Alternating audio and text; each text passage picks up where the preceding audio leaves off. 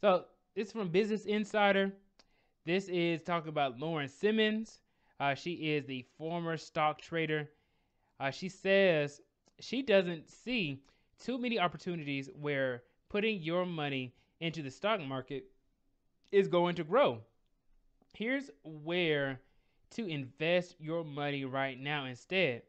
All right, so shout out to Lauren Simmons. She is very successful. This was actually posted just a few days ago. So this was posted September 29th, 2022. So a few days ago. It's a picture of her. She has been on the channel before. I did a reaction video to her being up on the CNBC Make It. So it's called Millennial Money. And she also does plenty of different interviews with CNBC. She is very well known in the financial space. She is also on track to be making like over $1 million a year. Some crazy amount of money. I was like, oh my gosh. But yeah, she also, I think she went to Georgia Tech. So she from Atlanta. Shout out to the Atlanta babies.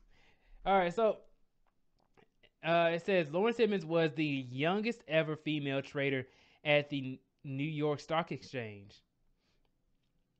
All right, let's go ahead and get into it.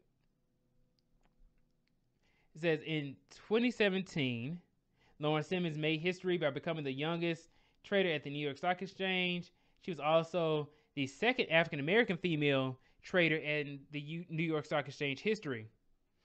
The 28-year-old has since left Wall Street to build her brand and pursue various endeavors, from writing a book to creating a film based on her life experiences. She's also working as a financial coach for BlackRock's iShares Future Ballers program, which helps top NBA prospects manage their money. All right, if you guys want to see that, single, let me pull it up right quick. Single, because I know I want to show you guys that video that she did. Let me see if I can pull it up right quick while I have you here. Here it is. Put it over here. So this is it right here. This is the video that she did. So this is Lauren Simmons. It's on her page. I've seen players lose it all. That won't be me. This is my first time having my own money. I'm not going to throw it all away. Yeah, fine. So, all right then. Introducing the iShares Future Ballers. Together, we can all play the financial long game.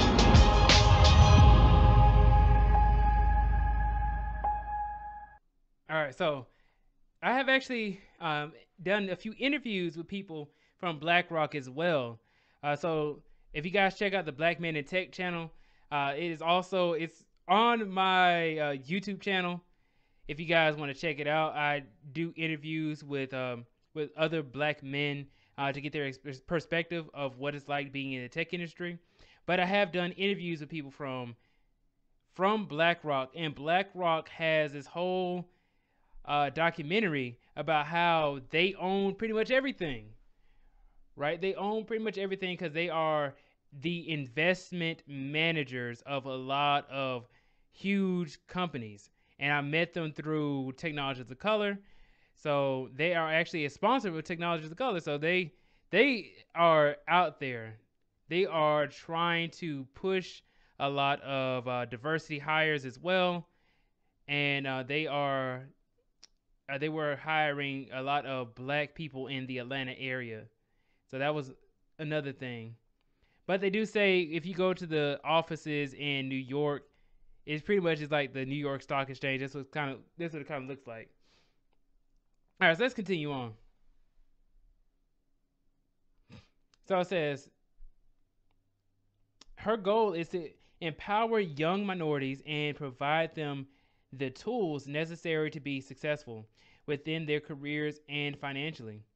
Right now, the former stock trader is cautioning against putting money in the stock market.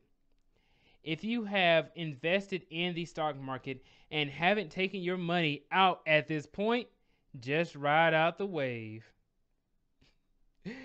She told Insider, but as far as from now until the end of the year and early 2023, I just don't see too many opportunities where putting your money into the stock market is going to grow. The S&P 500 is down 19% in 2022, and the market has further to fall, according to some experts. That's another thing I'm seeing as well. You see a lot of these large companies. I did a few videos about Adobe, a huge company that created Photoshop and Illustrator. They have a lot of different products that they have within their creative cloud for designers, and they actually are trying to acquire Figma, which is one of the industry standard softwares for designers and developers to communicate together in order to build websites and front end development. So with that, they actually are one of the companies I'm going to talk about where, even though the S&P 500 is down 19%, they took out, I forgot the exact amount. I think it's like $14 billion, right around there. They're actually trying to acquire Figma for $20 billion.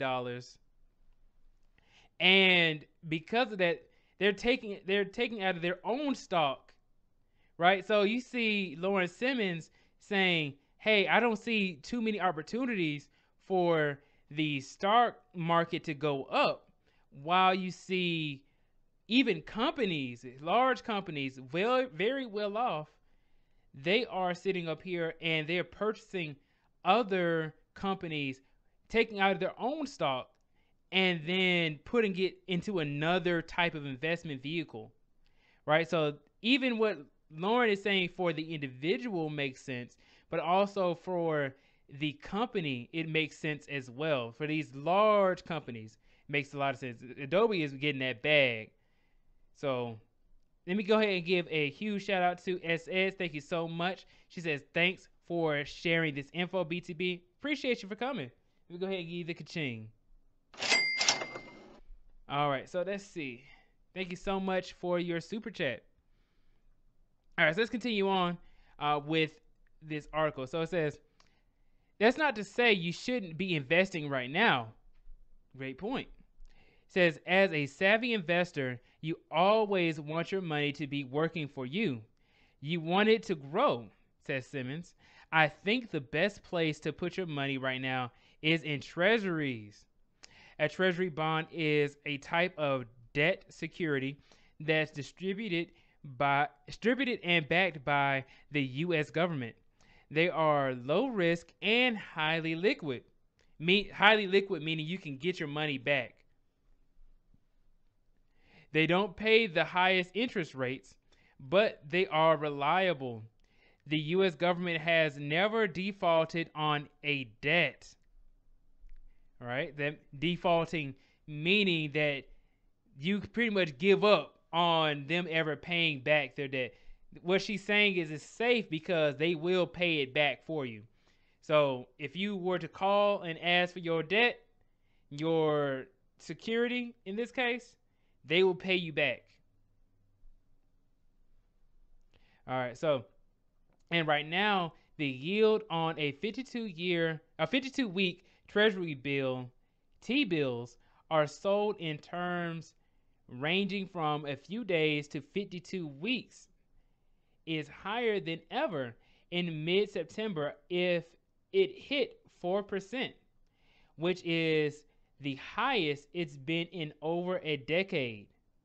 Sure, 4% isn't the wonderful high percentage rate that people would like to see, and said Simmons, but it's something. That is true. I think inflation is something crazy though. It's like something like 8% last time I checked. It's something crazy. But it is helping you to avoid losing out on your money. So I agree with what Lauren is saying. She also recommends looking into investing in Series 1 savings bonds, which are also backed by the government and have interest rates that are regularly adjusted to account for the current inflation rate. Through October 2022, Series 1 bonds can be purchased at a rate of 9.62%. Right?